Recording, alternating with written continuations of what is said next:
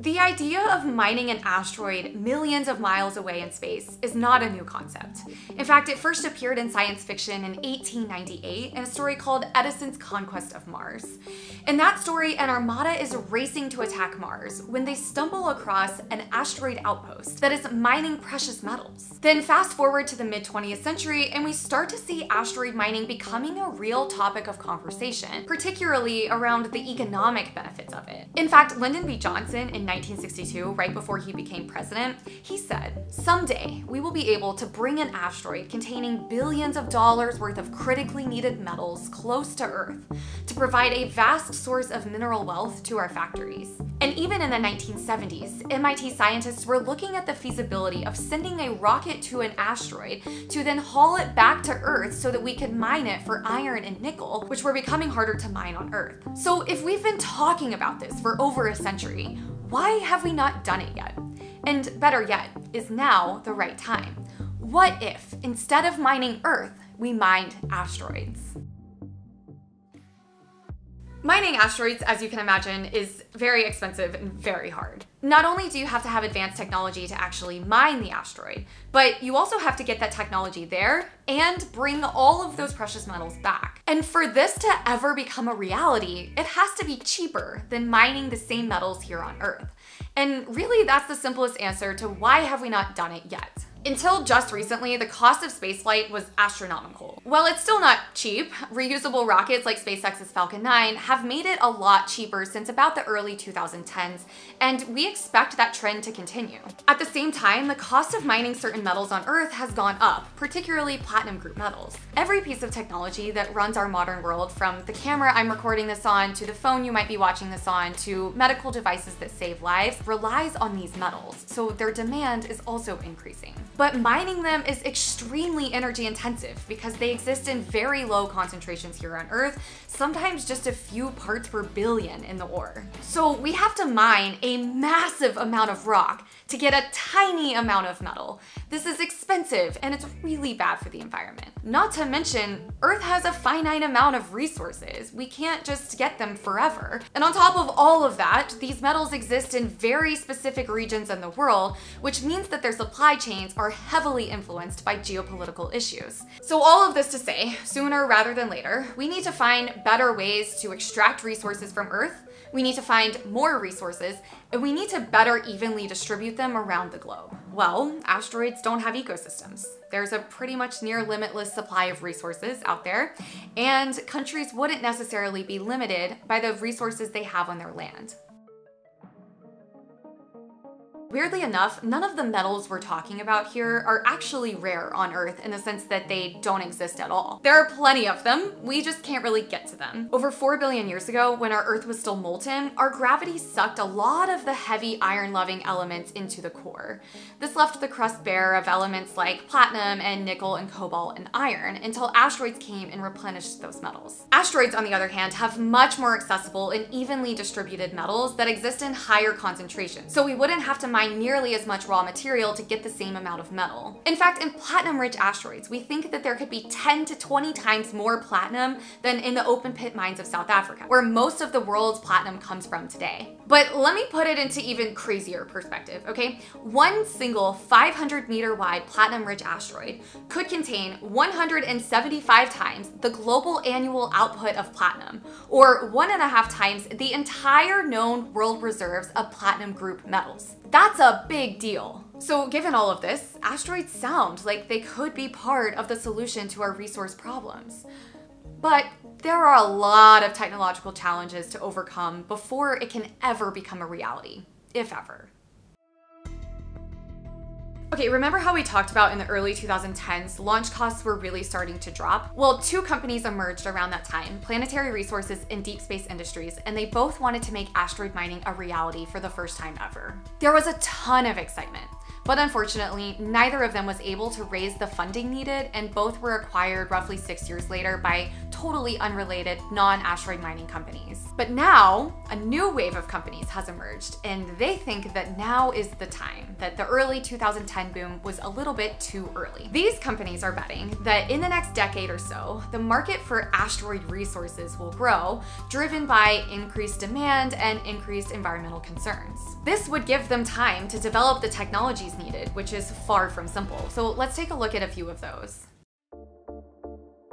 One major problem is that the surface of an asteroid is not reflective of what's inside of the asteroid. So a lot of times dust and debris will hide a lot of precious metals underneath the asteroid surface.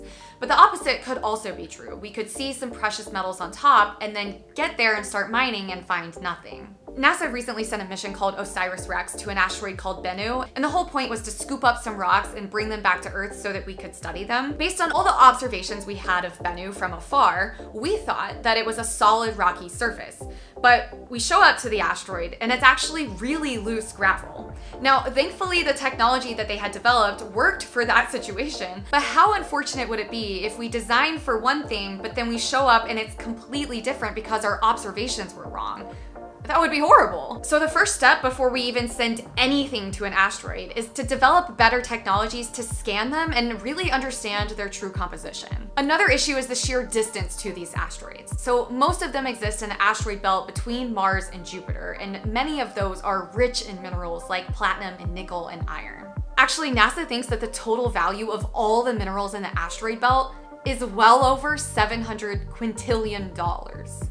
$700 quintillion. I can't even fathom that. That's great and all, but we can't really access that with today's propulsion technology because it takes 4 years or more to get to the asteroid belt. But there are near-Earth asteroids too, ones that, as the name implies, come closer to Earth. That's actually where NASA sent its OSIRIS-REx mission that we talked about earlier. It went to an asteroid called Bennu, and that only took about 2 years. But there are way fewer near-Earth asteroids than there are in the asteroid belt. They have crazy erratic orbits. They come by Earth only periodically, and they're really irregularly shaped, so they're not great candidates for mining. So the asteroid belt is definitely the most lucrative place for any asteroid mining business, especially if the propulsion advancements that we're expecting in the next decade or so actually come to fruition. But let's say we figured all of that out. We know exactly what asteroid, we know exactly what's in it, and we have arrived, we are ready to mine. Well, mining it is a very hard endeavor. So imagine trying to land mining equipment on a very fast-moving, spinning, irregularly shaped object in space, hundreds of millions, if not billions of miles away from home, and then you have to autonomously mine it because there's no humans there, right? That's not easy. And once you've mined the asteroid, you have yet another dilemma. Do you process the materials in space at the asteroid, or do you send raw materials back to Earth to process here? One requires more technology, one is cheaper, neither option is straightforward. And then of course you also have the option that the 1970s MIT scientists were discussing of using a rocket to pull or push the asteroid back to Earth. Like, there's so many options and none of them are straightforward and all of them have pros and cons. But we really need to put this all into perspective because humanity has only ever brought back 127 grams of asteroid material ever. Ever. And the missions to collect that material costs hundreds of millions, if not billions of dollars, and took decades. To go from tiny sample return missions where we're at right now to full-scale mining that can take over the mining industry on Earth is a huge leap. How do we bridge that gap? Well, in the near term, human space exploration could actually be the answer. So as humans venture to the moon and Mars and beyond, we're gonna need a whole bunch of things like water and oxygen and even rocket fuel. Shipping that from Earth is not practical or cost effective. So what if instead we mined asteroids for their water, turned that into drinking water, split it into oxygen and hydrogen for rocket fuel, and converted it into oxygen for breathing?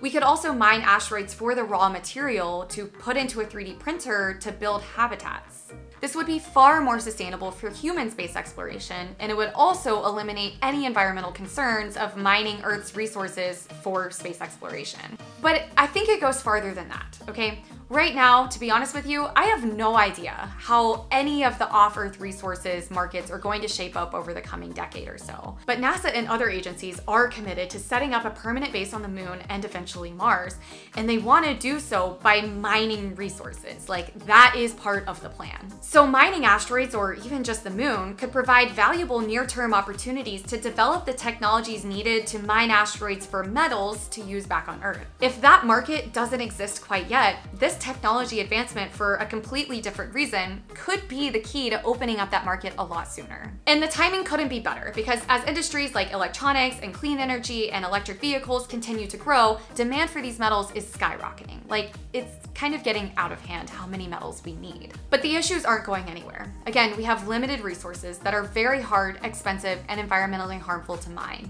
We have to find alternative solutions to meet the growing demand of things like platinum group metals. And I absolutely think that we should see if asteroid mining could work. And who knows, maybe we find something rare in these asteroids that we don't even know we need yet, just like the digital age spurred demand for cobalt and lithium. Investing in asteroid mining now could ensure that we have access to those resources when we need it in the future.